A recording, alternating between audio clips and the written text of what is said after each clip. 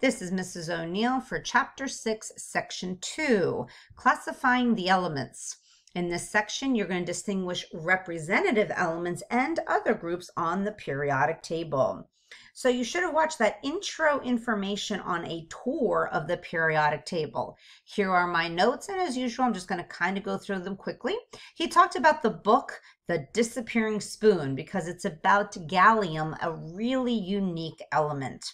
He talked about the groups and periods again. Hopefully by now you know groups go up and down, periods go across.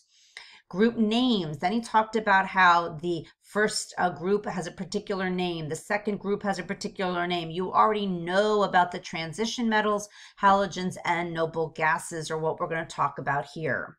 So we talked about that stair-step line. Again, it's just a way of separating those metals and non-metals, and the ones that touch it are the metalloids.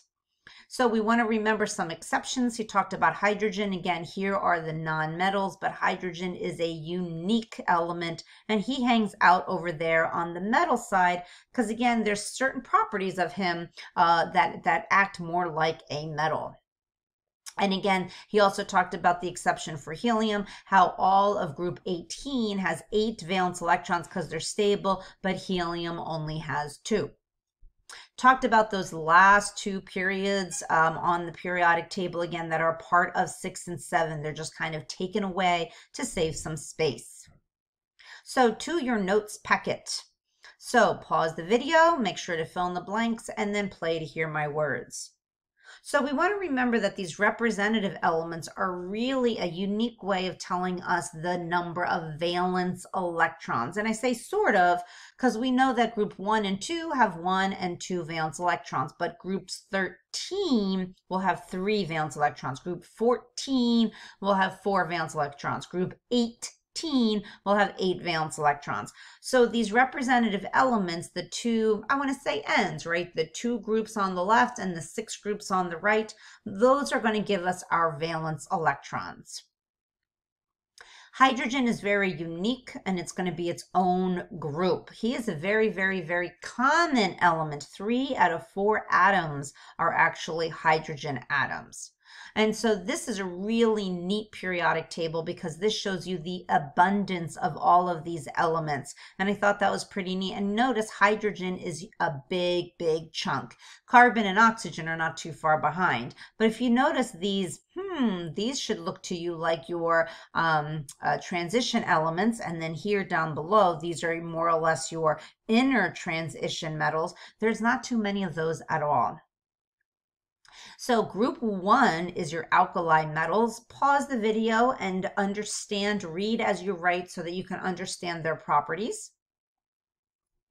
Alkaline earth metals are going to be group 2. Again, pause, read as you write, and make sure to get an understanding of their properties.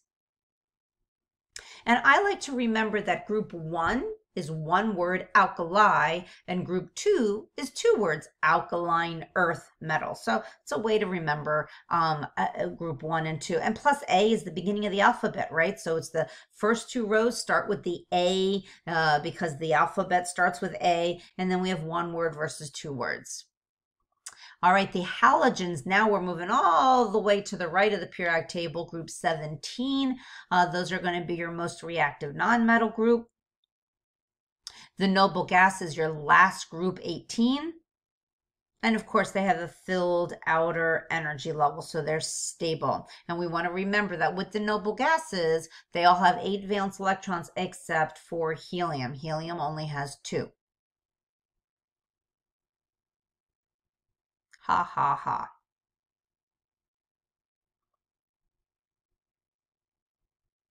Ha, ha, ha. So kind of thought those were kind of cute. All right, how about these last 2 rows of the periodic table? I want to remind you that the periodic table really should look like this, but they take those 2 parts of the row 6 and 7, two parts of the period 6 and 7, and kind of pull them out. Again, really it's just to save space, but they have their own. So most of the time the groups are what's going to give you similar properties. But in this case, it's the period 6 here and period 7 here. These inner metal groups are going to also contain certain properties of their own. So the lanthanides are the second to last row, period 6. And the actinides are the very, very last row, and they're part of period 7. All right, can you handle this quiz? Pause the video, read. Oh, and I gave you the answer. Oh my goodness, which of the following elements is usually not part of the periodic table? It is usually color. So almost every single periodic table gives you at least the symbol, the name usually, an atomic number, and atomic mass, but they don't always give you a color of that element. And actually some elements do have some really pretty colors. How about this? Can you pause the video? Can you find these elements? Can you see if they fit one of these and which one is incorrectly labeled? Hopefully you came up with gallium is not a transition metal. All right, we'll see you in class.